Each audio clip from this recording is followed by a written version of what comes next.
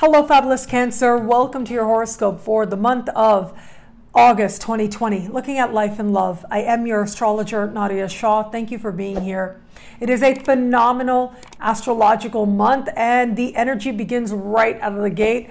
As we begin the month, we are moving towards a full moon. The full moon will perfect right around the 3rd of the month, give or take a day on either side, depending on where you are on the planet.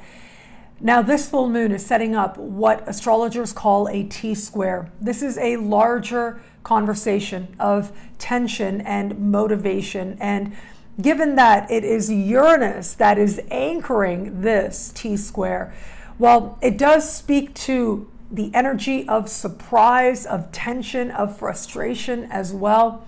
But feeling as if things are especially unpredictable and coming out of nowhere, that might be part of the picture now. Now, this is a part of the sky where this full moon is taking place for you that has to do with profound and meaningful transformation and regeneration. So this is a part of the sky that connects to rebirth, psychological rebirth and otherwise. This could be a time when a whole lot is going on within your psyche. You're realizing things about yourself. You're making connections as well. This part of the sky connects to an alchemical process, if you will. Now, the ancient art and science of alchemy, the philosophical understanding of alchemy, is about turning lead into gold.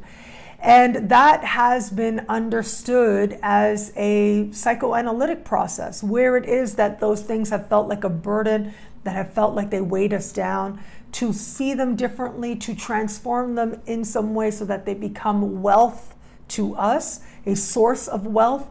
Well, that is part of the potential here.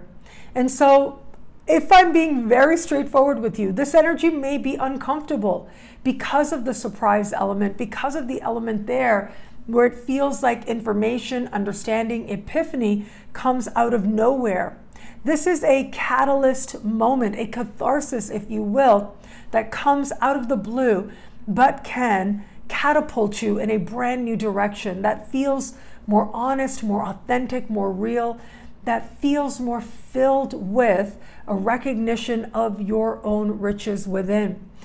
Now, there is the metaphorical understanding of alchemy, but there is also the literal understanding of riches as well.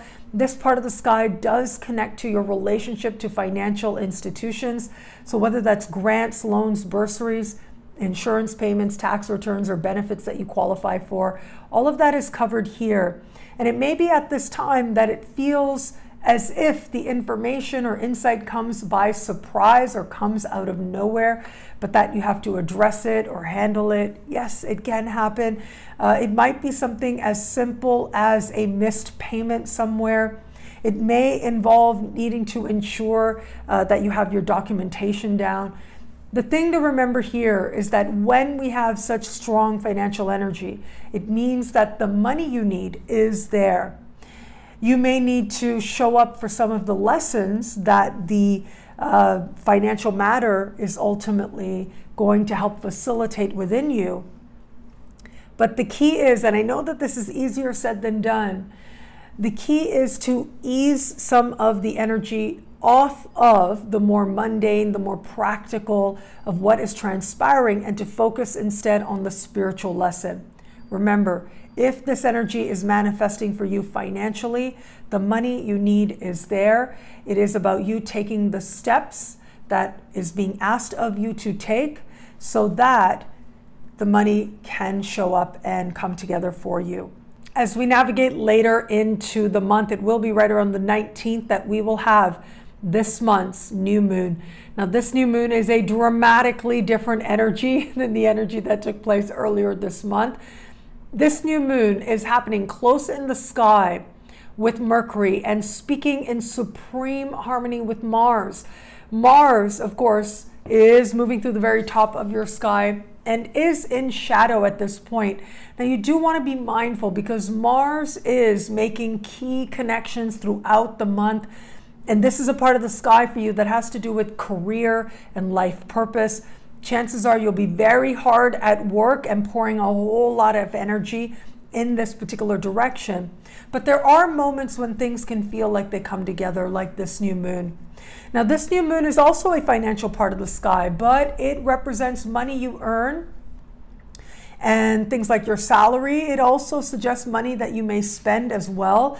Given how beautifully the alignments are playing out here, it does suggest that there are going to be new opportunities for you in the context of creating prosperity for yourself. They may very well be in alignment with some sense of life purpose or some career or promotion.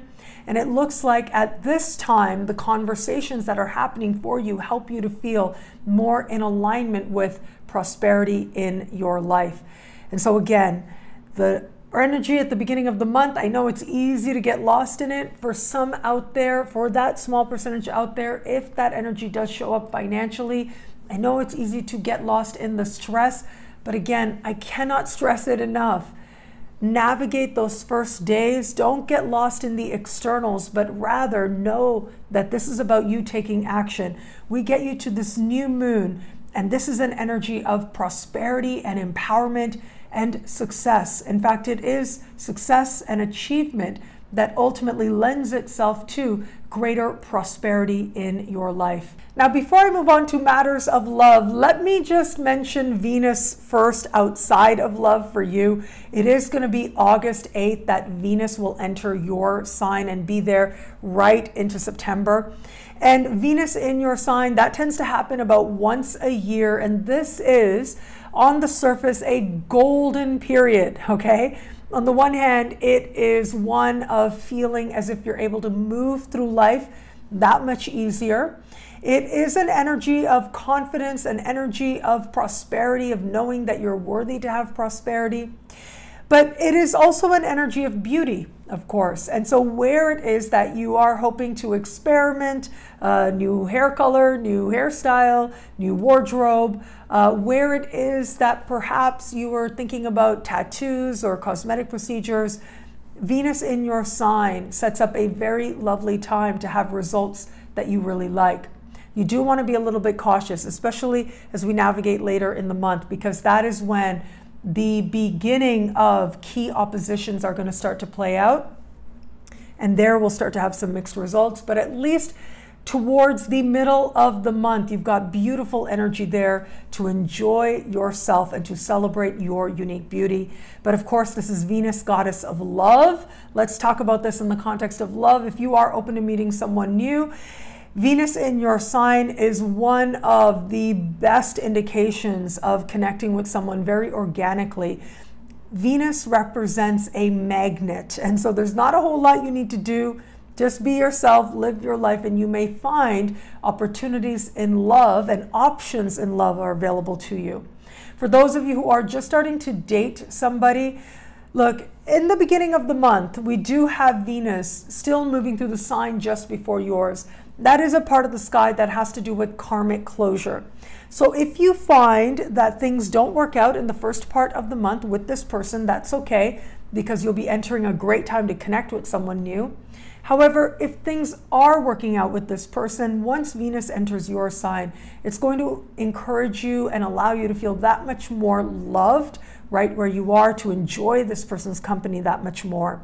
And for those of you who are in an established bond, having Venus in your sign is going to feel like a brand new chapter in the context of love and within your established bond. It can make it feel like your partner is that much sweeter and the relationship feels that much smoother as well. So make sure that you're doing whatever it is that helps the two of you to feel more connected on a heart level. This really is very beautiful energy to enjoy.